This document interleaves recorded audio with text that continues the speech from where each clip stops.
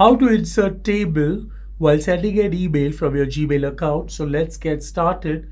The first step is to just log in on your Gmail account. So this is the Gmail account that I've logged into. Then go to these vertical dots mentioned on the top right hand side. Once you click on that and you scroll down the options, you will find an option of documents, docs. So simply click on that. Once you click on that, go ahead and add a blank page. Once you add a blank page, you can simply click on insert. So if you want to insert rows, then you have to go ahead and use the table option available out here. So that's one. Again, when you go ahead and click here, it says split cells. So that's how you go ahead and insert row above.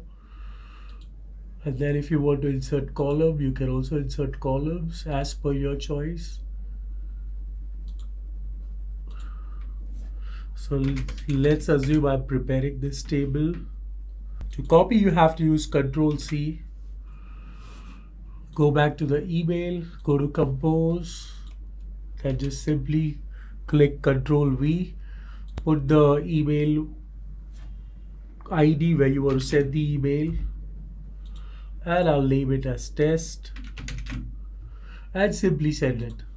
So this is a pretty simple and a straightforward process to insert table in your Gmail emails while sending an email. I hope this video was informative.